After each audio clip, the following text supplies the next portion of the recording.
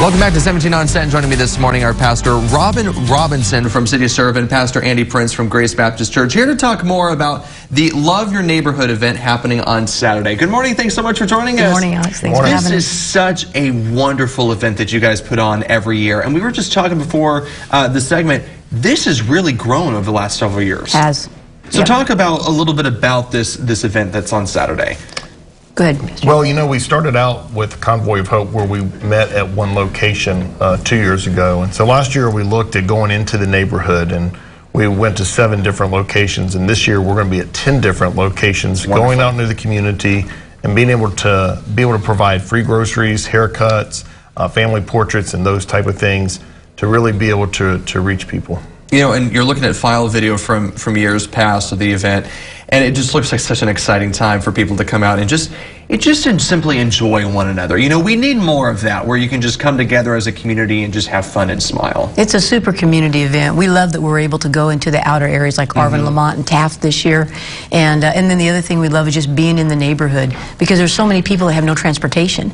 So they're able to come to this event, walk to this event. They'll leave with free groceries, you know, haircuts, family photographs, like Andy said. I mean, it's just a wonderful day. It goes from 10 to 1 o'clock. At all 10 locations, so there's a lot of plates spinning that day, but just an amazing, probably over 75 to 80 churches, Alex, involved, because churches across the denominations come and they help at a location that's not even their denomination, which is really awesome. You know, for you as pastors, you know, you think about how divided we are as not only a nation, but in the community as well.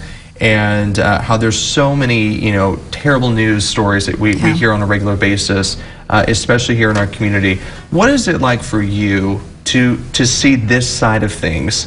You know, the community just simply come together to have fun. You know, I think one of the things that we could say is that the highlight of our time together is the meetings that we get to plan with just different denominations, different ethnic groups coming together. And, you know, being able to really sense that there's a purpose, you know, why we're here, and to really be able to see our transformation in our city. And the spirit of being able to work together and being able to see our churches work together has been probably one of the greatest side effect blessings of this, not only ministering to the community, but seeing our churches work together. Yeah, I think the beauty of it also is just being able to know that this is not just a one-day event in those neighborhoods. Because the local churches, you know, it's a great resource for families. They can meet other needs. There's all kinds of things there in the neighborhood they can help with. So it's really about relationship, Alex, is getting people there, getting to know them, serving their families. And everybody that walks on is an honored guest. I mean, we just really want to bless people. It's going to be a great day. And it's just such a neat event. And of course, the Love Your Neighborhood event is on Saturday. Yes, Saturday.